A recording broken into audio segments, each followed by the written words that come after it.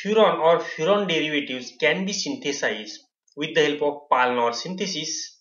In case of Paal Knorr synthesis, we should have 1,4-diketo compound. So here you can see this is 1, 2, 3 and 4. So at position 1 and 4 we have 2 carbonyl groups.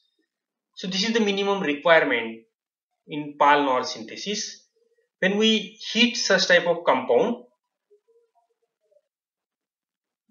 in presence of the acid such as para-toluene sulfuric acid, here we require the trace amount of acid. This oxygen will absorb this proton and we get the structure. So this carbonyl will be as it is, and here we get oxygen bond with this hydrogen. So other substituents like R1 and R2, this will remain as it is. Now here we have positive charge.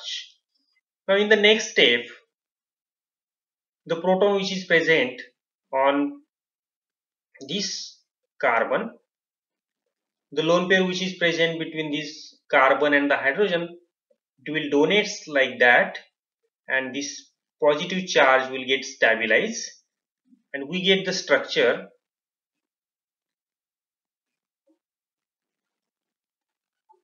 So this is R1 and here we have oxygen and the hydrogen. And now we have carbon-carbon double bond. Now in the next step, again in presence of the trace amount of acid, this oxygen will get protonated. So I will write the structure.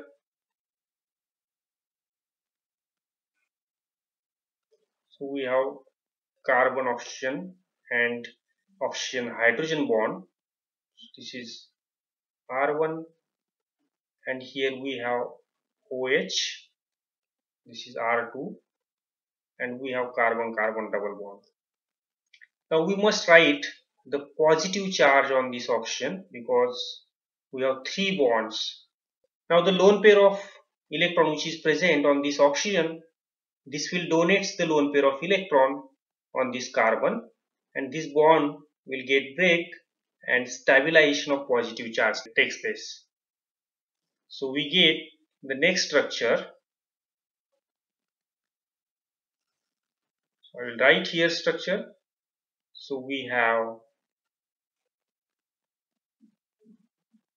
the cyclization or the cyclic intermediate, which is R1, R2, and we have this OH. So we have a bond of this oxygen with this hydrogen with positive charge. Now here this transfer of this proton will take place towards this oxygen. So I will write this the next structure.